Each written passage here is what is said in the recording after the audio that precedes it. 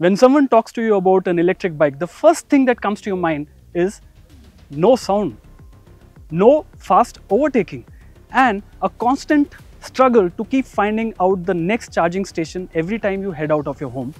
And that really makes the whole idea of owning an electric vehicle a little dull and boring.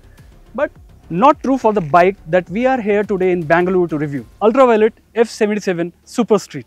And before we move any further, if in case you haven't really subscribed to carandbike YouTube channel, please do immediately, and also do not forget to press the bell icon so that you can keep getting regular reviews and updates and news on automobile world from us time to time.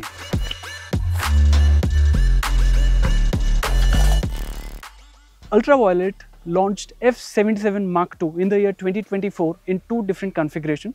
The standard 7.1 kWh battery at a price of 2.99 lakhs ex-showroom, and the more powerful Recon variant with a massive 10.3 kWh battery at the price of 3.99 lakhs.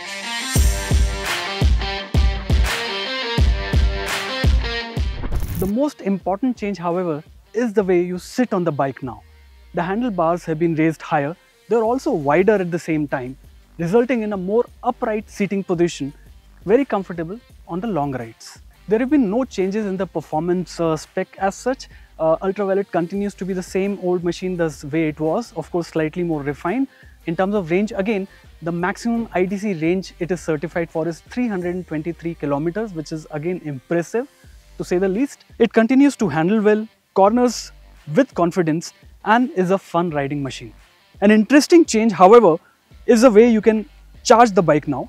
With this UVLYNC interface adapter, the F77s can now be charged using a CCS2 type charging station, usually meant for charging electric cars. The UVLYNC charger is available at the price of 2,999 rupees only.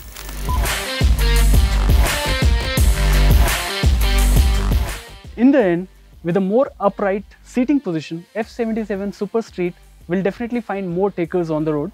And if you've been thinking about switching to electric, looking for something that stands out in the crowd and is also good thrill to ride, at the same time offers you decent set of equipment, my suggestion would be look no further.